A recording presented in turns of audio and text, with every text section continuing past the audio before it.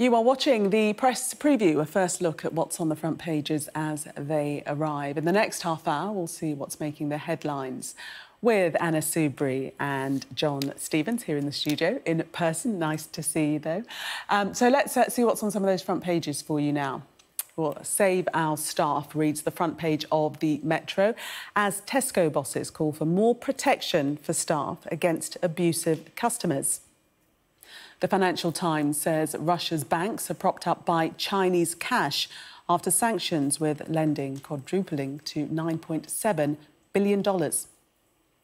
Trick or heat is the headline on the Daily Star's front page, with a heat wave on the way, fit for zombies to burn until Halloween. The Daily Mail reports on an increase in council workers who are working remotely, with a headline, councils allow staff to work from the beach. The Guardian leads on the concrete crisis in schools. The headline, no extra cash for repairs, says Treasury.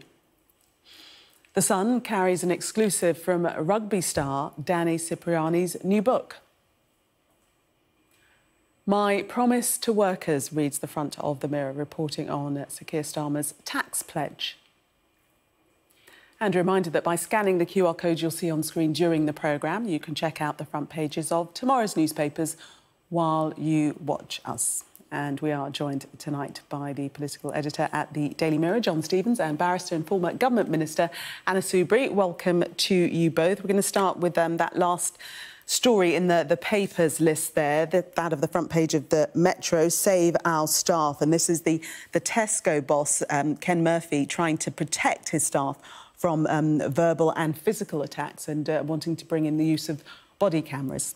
John. Yeah, this is a thoroughly depressing story. Obviously, we know that shop workers were some of those people who went to work right through the pandemic. They put their lives at risk, working all hours through the day when supermarkets were a stressful place to be. Remember all the kind of queues, people getting angry because they couldn't get any loo roll and all of that malarkey.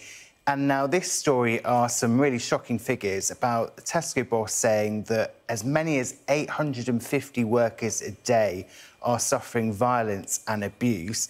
And because of this, they are now going to offer all Tesco employees who work on the shop floor the option of having body-worn cameras to make them feel slightly more protected. And I think if you were one of those Tesco workers, maybe working late, maybe not in those big supermarkets, but you know those smaller formats where you get all sorts of people in late at night, it can feel, I imagine, quite intimidating if you're the only person behind the till late at night, that you can see why some of these people would think, yeah, I would quite like to have a camera just so I know that if anything does happen, there is a record of it. And we've been showing some footage, I don't know if we can run that again, of the sort of attacks that have been taking place on shop staff, and it is terrifying.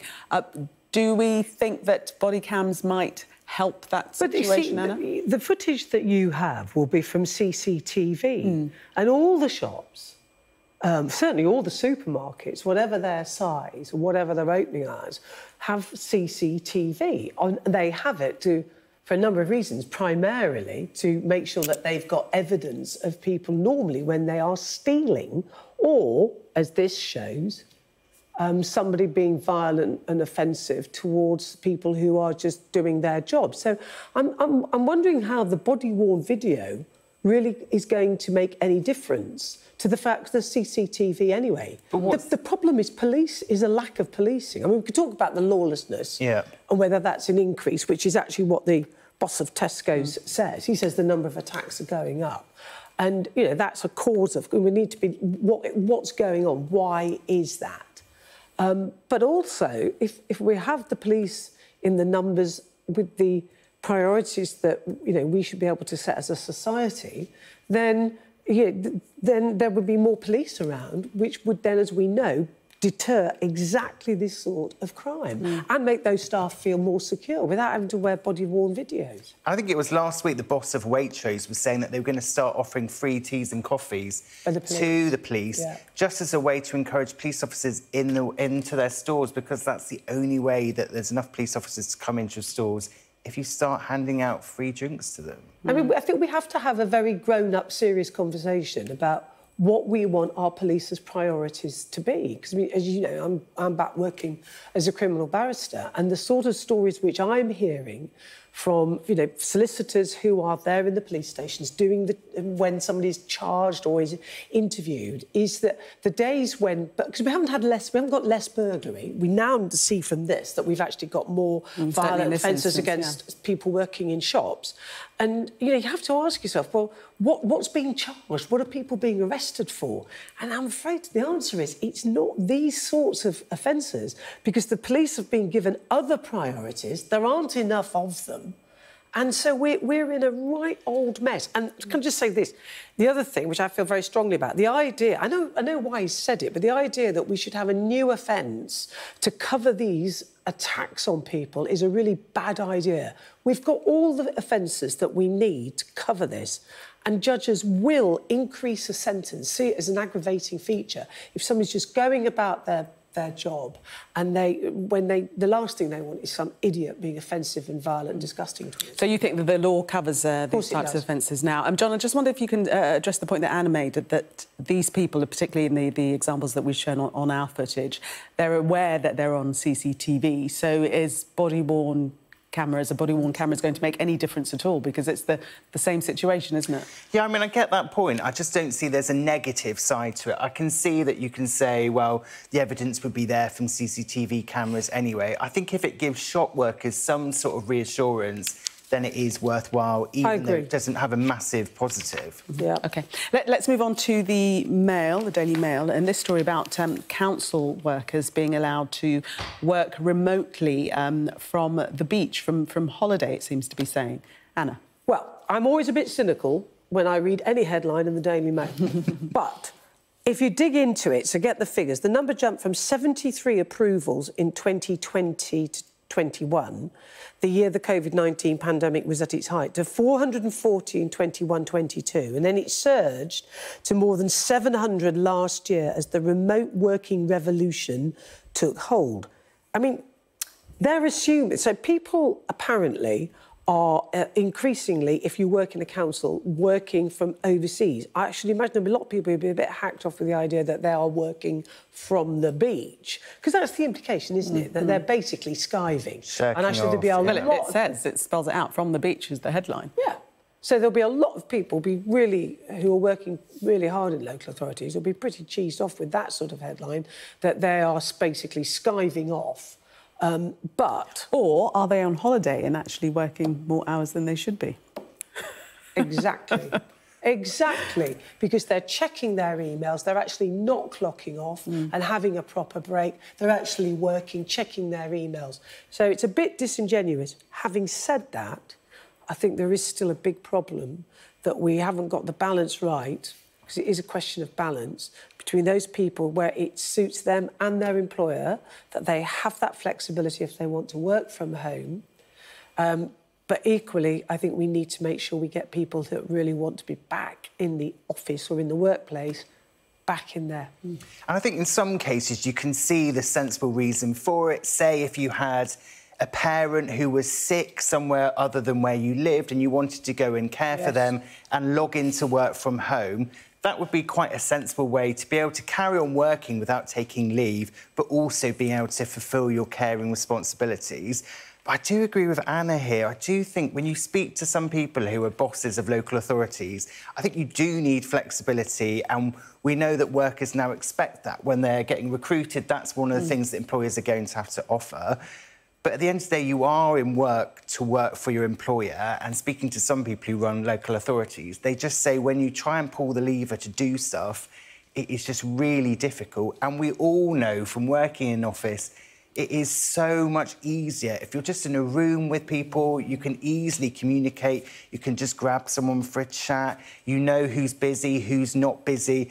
And also for younger people who've been the victim over and over again in COVID, we talk... Every time I'm on this programme, it's something about universities or exams or something where young people are being punished. If you're a young person starting out in a workplace, a lot of that, I know from when I was starting out, you just sit there and you listen to other people on the phone, you just pick up how do people behave, how does kind of workplaces operate. And if you've gone through school and university, you obviously don't know exactly how things are done in a workplace. I think that is so important, just being there and learning from seeing other people who are more experienced doing their job. Yeah, there's so much more to be gained by that in-person contact, hence you coming back to the studio. Well, I mean, you know, I did it for the first time last Sunday, and I've never been in the studio. I think you have before COVID. Just once. Yeah. No, recently, yeah. And Oh, I didn't realise you'd never been in. No. And it's much easier to do it from the dining room at home, but... well, it Less fun, it's less fun. But it's this, you see, you can't have... And work isn't just about work. It's also about the sociability of work, the bouncing around of ideas, but it's also about making friends. It's being sociable. Absolutely. And lovely to see you in person. Let's move on to The Guardian, and this is the schools crisis, the crumbling concrete rock. Jeremy Hunt saying that there'll be no extra cash for repairs from the Treasury. It should come out of the education budget. Is that a surprise, John? Well, you compare the two things. You had Jeremy Hunt out on the shows this morning say we'll spend whatever it takes, and then you've got government sources kind of clarifying that, and it doesn't sound like they will be willing to spend whatever it takes. But it feels like this problem is something that's going to go on and on and on. It doesn't feel like it's just going to be in these 100 or so schools they're going to get sorted, and that's the end of the problem.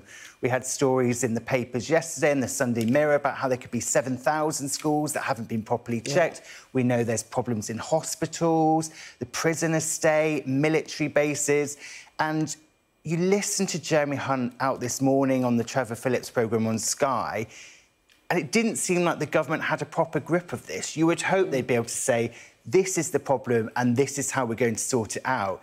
And this morning, when it was any questions about what is the scale of this, how quickly can you fix it, there wasn't an answer, and I don't think that would be very reassuring. If you're a parent sending your child back to school tomorrow, or you're a patient sitting in a hospital bed right now, you're going to be thinking, has this ceiling been properly checked and is it safe? It's interesting that Priti Patel, former Home Secretary, Dame Priti Patel, is quoted, and she says, because there are a number of these schools that we know will not be opening tomorrow are in Essex, and that's where her constituency of Witham is. And she says many of the affected schools are maintained local authority schools and single academy trusts which cannot afford the costs of repairs. And if they can't afford the cost of repairs, you can be sure, as eggs is eggs, they won't be able to transport their pupils and their teachers and everything else if they find new premises and so on. This is you can just see problems upon problems are arising from this.